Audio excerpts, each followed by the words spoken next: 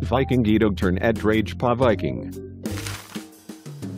Drage på viking var något de fairest vikinger gjorde, men stadig perioden uppkallt efter dem, Vikingetiden. Det gick ud på ett segelud, og fund nytt jord, og plunder det, tage alt det der har værdi, fra guld til solv og fra smyk til vaben. De vikinger som ikke tog på togter, var enden bond, handverker eller kommand. R793 var begyndelsen på Vikingetiden da nogle vikinger angerbet kloster på en lille som larvedkissen af Nordost England.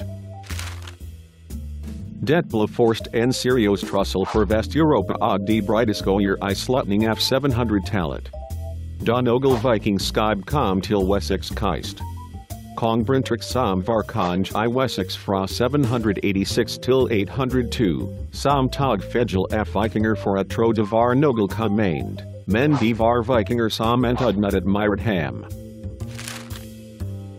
Efter det begyndte andre områder I England at forbered forsvar mod angreb fra de såkaldt serover R795 nye de rundt om Scotland og ned til Oniona Hvor Klostret Street. Columbus. De forst registreret overfald I Vesteuropa var I 810 som var rettet I mod Frankeriget Friesland. Der blev plundret I hele Europa og isæretsted som had berested som var en af Nord-Europas største handelscenter. Den blev plundret I 834 igen I 835, 836 og 837.